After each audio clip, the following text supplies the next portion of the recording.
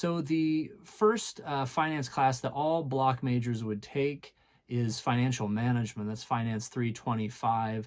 And that covers some of the basic math and logic and theory of finance. So that would give a pretty good overview of some of the basics that are going to filter into whatever big job category you want. And then if you choose to make finance your emphasis area, you're going to get a lot deeper dive in corporate finance. There's going to be subsequent classes there, investments. There's also the opportunity to get some exposure to financial institutions like banks and other curriculum.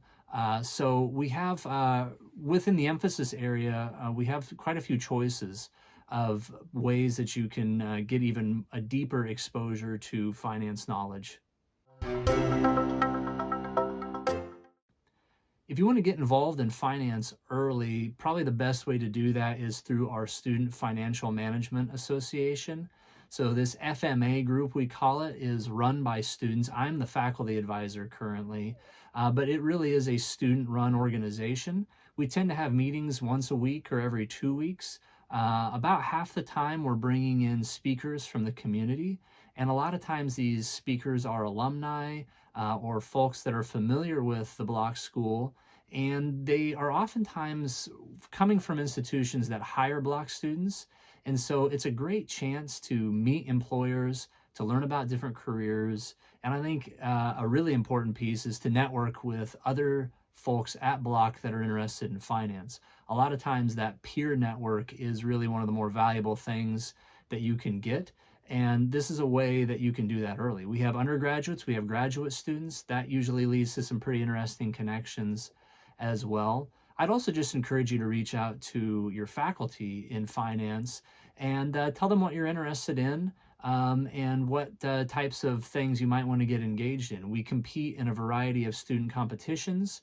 Oftentimes there are a variety of kind of ad hoc internships or career opportunities that sometimes faculty are aware of that they might be able to connect you with. And you definitely want to reach out to the Career Center and start thinking about a little more formal job search and starting to connect with the community that way. So I've worked on a lot of cool projects at Bloch, but one of my favorites is our student stock pitch competition. And the thing that I really like about that particular event is that it was student-led. So we had a student come to the faculty and say, you know, in other places, these stock pitch competitions are going on. I think this would be cool for Bloch to have, especially being located in Kansas City. Makes a lot of sense to even get schools from the region involved. And so we got that off the ground thanks to the work of our students. They really took charge there and organized and designed the competition, helped recruit students. And that's something that we look forward to continuing. And that is an example of something that came also out of our student FMA group, is a lot of the leaders that were involved there wanted to do something a little extra even than what we normally did.